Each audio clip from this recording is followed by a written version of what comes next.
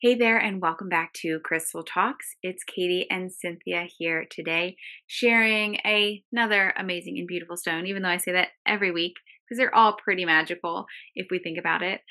This stone is quite special. It is actually a man made stone, and don't let that deter you because I know sometimes there's a stigma with man made stones, but if you think of it in a different way and you think of it in how this was created. This was a piece of creation, a divine creation.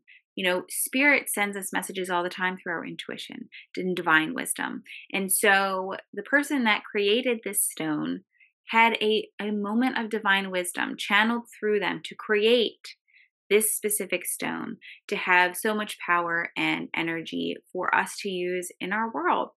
And there are so many man made things that are quite amazing, like the Eiffel Tower or the Statue of Liberty or the Egyptian pyramids. All of these things were man made through divine wisdom and creation. So, this stone is no different. It was first created in 1972 by a French chemist, Pierre Gilson. And it is such a magical stone, absolutely one of my favorites. Cynthia, what are we talking about today? Yeah, it's one of my favorites too. Just looking at it is so calming, but yet just uplifting. I feel my vibration getting higher just looking at opalite. Beautiful, beautiful opalite. I love Oblay. I love the colors in it. I love how it has that like translucent nature or yeah, translucent, opaque, where the light hits it in a different way and you get a different kind of color. And that really kind of goes to like it works with all the chakras. It's a great stone to use for harmonizing your chakras, for balancing your chakras. But it can also be used pointed towards specific chakras based on those colors that you're seeing in it. Is it more like a milky white that you're seeing? Then maybe we're using it for the crown in that moment. But if you're seeing kind of that blue or purple or kind of other colors in it, maybe it kind of aligns with another chakra in that moment for you to harness it.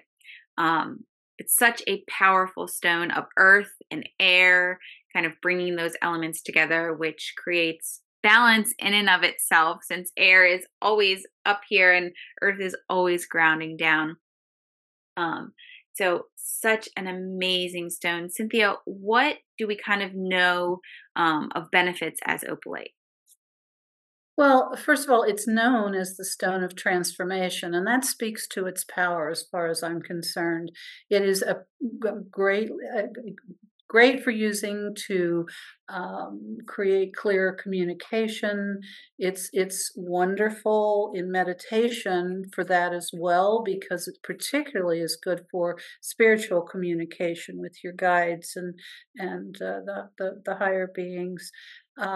By itself, it removes energy blocks, so it's great in working with your chakras.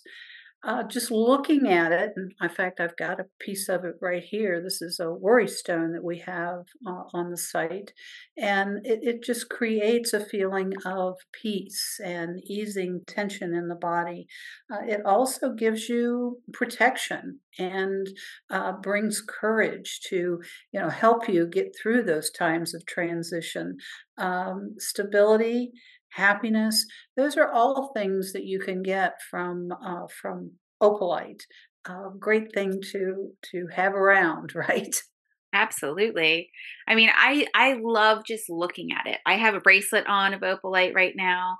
I really just I truly love opalite. It's one of my favorites. Maybe it's that transformation that it brings. Maybe it's the stability, the courage. Like I just really have always loved the energy of opalite. And you mentioned meditation. One of the benefits is meditation.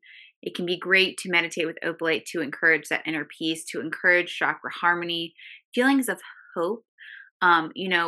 Opal, which is a natural stone, has this energy of hope and optimism. And opalite is kind of made in opals, um, made kind of like opal, right? It's made to look kind of like an opal, and it pulls in that energy as well of hope and optimism, of moving through your transformations with hopefulness and optimism and inner peace. And so, great stone to use when you're to meditate and kind of create those mindsets and feelings within yourself.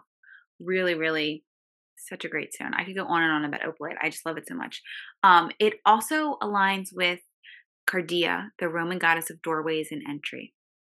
So opening up to that transformation, doorways opening, right? We sometimes get stuck in change, like a door is closing, but another door is opening, another entry is happening. So, such a great stone to use in those times as well. Cynthia, how would you recommend us using opalite? Well, as we've talked about, it's a great one to hold during meditation for that clear spiritual communication. It's one that you can place in common areas of your home to bring more happiness into everyone. I like to keep it beside my computer for helping reduce stress and more clarity. A lot of times at your computer, you're trying to communicate, and this will help you, focus and get clarity in what you're trying to say. Um, Wear it on a piece of jewelry or like you are, Katie, or keep it in your pocket for feelings of serenity. And certainly, as we've talked about, use it in chakra work to remove those energy blockages. I'd also like to make a suggestion that if you have a time in your life when someone you know is transitioning into the afterlife, that this might be a wonderful gift, particularly for someone that's struggling. This really might be very helpful to let them move on with peace and know that this next part of their life will be incredible as well.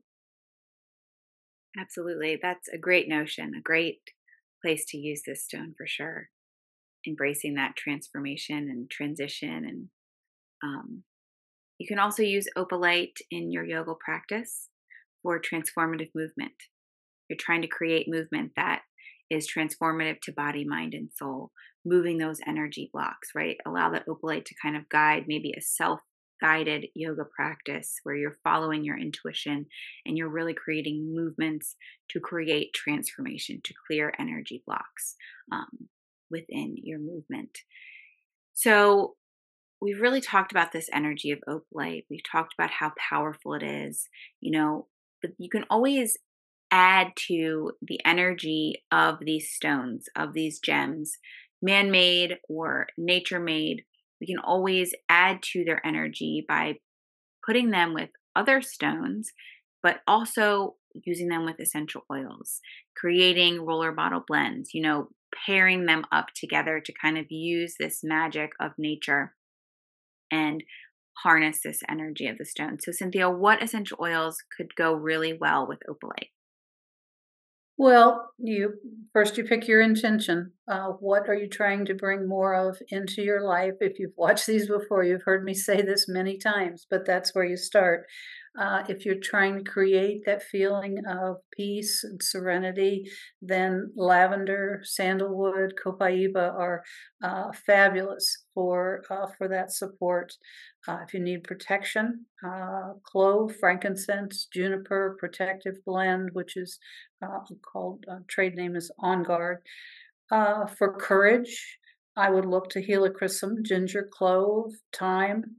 If you want to boost in the happiness department, maybe, like we said, place that opalite someplace in the house and run a diffuser with Melissa, wild orange, or grapefruit, or maybe a drop or two of each one.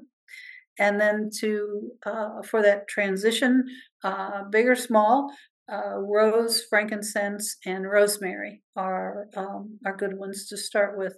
We will always encourage you to follow your intuition.